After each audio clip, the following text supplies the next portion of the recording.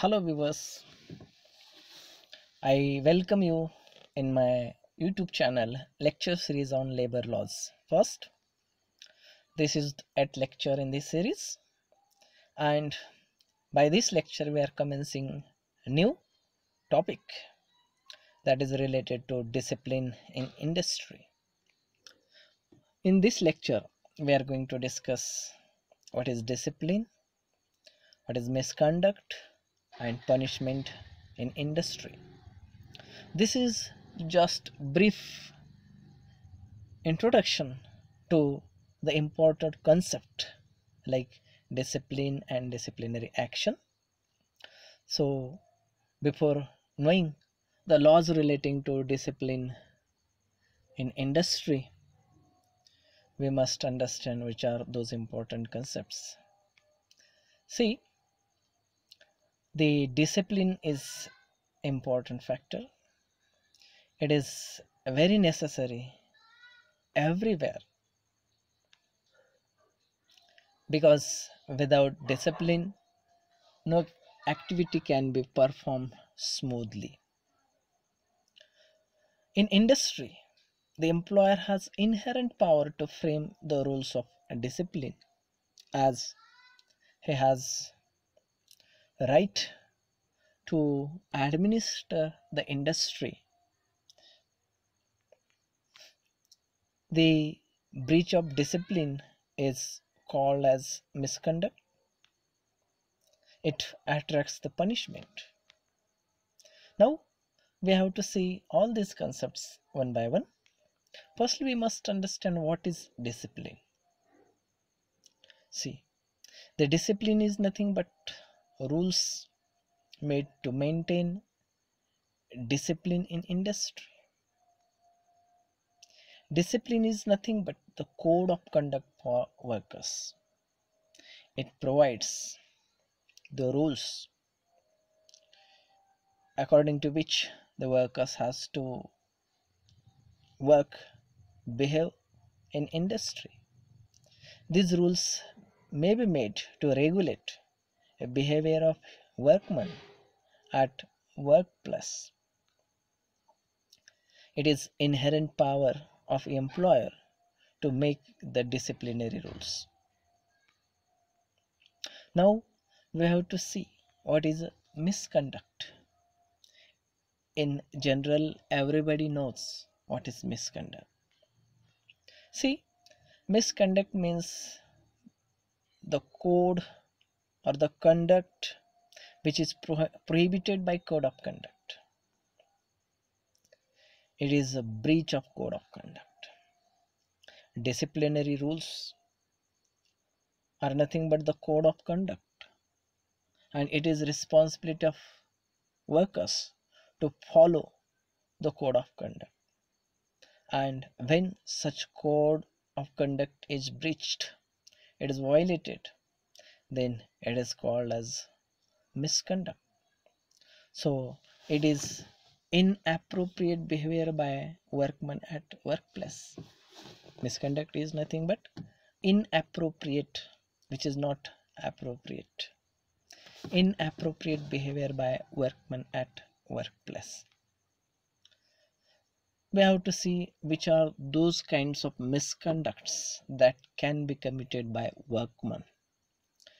Actually, the employer has to provide disciplinary rules, as well as these disciplinary rules must name which are those behaviors which can be termed as misconduct.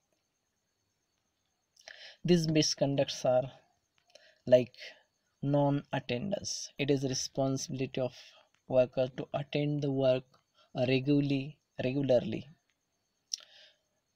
and if any worker wants to remain absent from the work, he has to take prior permission in the form of permission for casual leaves, medical leaves, or any earned leaves.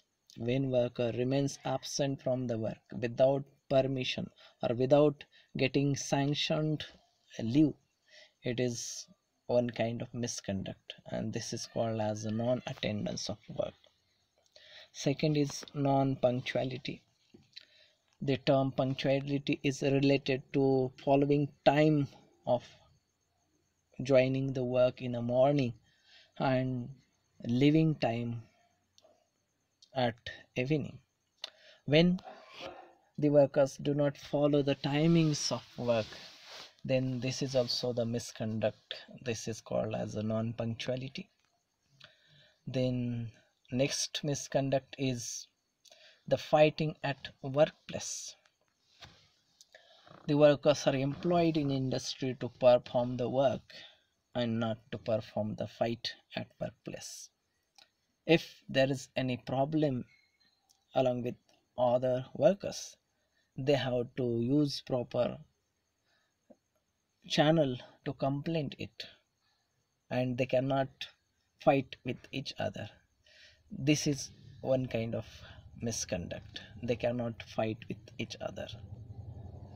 Then next misconduct is drunkenness.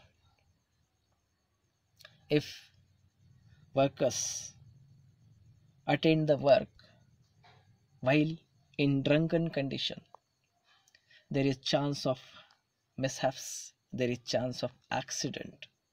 Therefore, the worker should not be drunken during the time at workplace. If any worker drinks alcohol or the similar substance at workplace, this is also one kind of misconduct.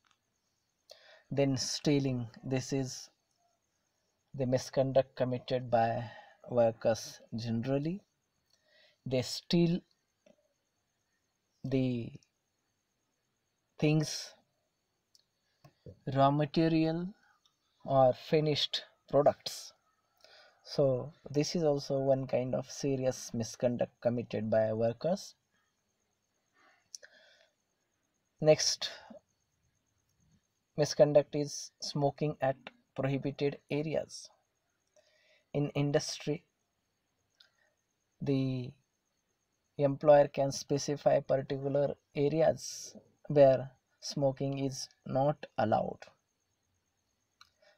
and even if the instructions are given, even if such notices are displayed there, and if any workman smokes at that area, this amounts to misconduct. Next misconduct is breaking or damaging the property of company. The workers may not be satisfied with the policies of employer or with the policies of industry, and in the result of that dissatisfaction, the workers may commit such act which may result in breaking of property of company, industry, or damaging the property of company. The basic intention is to cause economic and other kind of loss to employer. This is misconduct. Then next misconduct is absence from assigned place of work. The employer can allot a particular work to employ workers. That work may be allotted at particular place. It is responsibility of workman to stay at that place only where he is employed and to perform that work only. But if that workman goes anywhere other than the place of work, it is one kind of misconduct. The next misconduct is carelessness in handling tools and equipment. The worker may be in the possession of tools and equipments for the work which is allotted to him. He must use such equipments and tools while performing the work.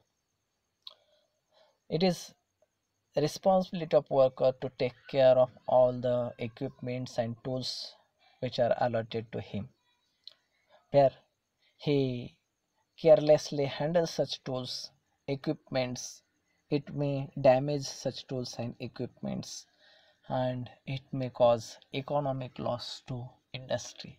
This is one kind of misconduct. Then next misconduct is falsifying the records, reports, time cards and accounts also. It is a responsibility of every worker to maintain correct records of their work. It is the responsibility of accountants to maintain correct accounts, to maintain correct flow of incomes and expenditures. If the person who is allotted with the functions of reports, time cards, accounts, they do not perform their function properly and they falsify the record, this is also the misconduct which attracts the punishment. Now we must understand what is the concept of punishment or disciplinary action. The punishment is nothing but the disciplinary action taken by disciplinary authority for misconduct. Disciplinary authority has always power to punish the workmen who violate, who breach the code of conduct. The punishment which is given to workman must be in a proportion or in a gravity of offense or misconduct committed by him. The punishment should not be excessive. So the punishment, even it is a basic right of employer to punish the workers who violate the code of conduct, but he must take care that due to the award of punishment, injustice should not happen with the workers. The disciplinary authority can award following punishments for misconduct after following the principles of domestic inquiry. This is the concept that we are going to discuss lectures afterwards, but the following punishments can be awarded by the disciplinary authority. The first thing is the dismissal. Worker can be dismissed from the work industry. He can be discharged from the industry. The worker can be awarded with the demotion. The worker is required to work on lower rank than his employed. The disciplinary authority may withhold the increments of the workers for misconduct committed by him. A disciplinary authority may impose fine, or the disciplinary authority may give just warning, oral or writing. So these are the three important concepts. We must understand what is the concept of discipline, what is the concept of misconduct, and what is concept of disciplinary action or the punishment. So thank you viewers for watching this video. If you like this video, please share and subscribe this channel.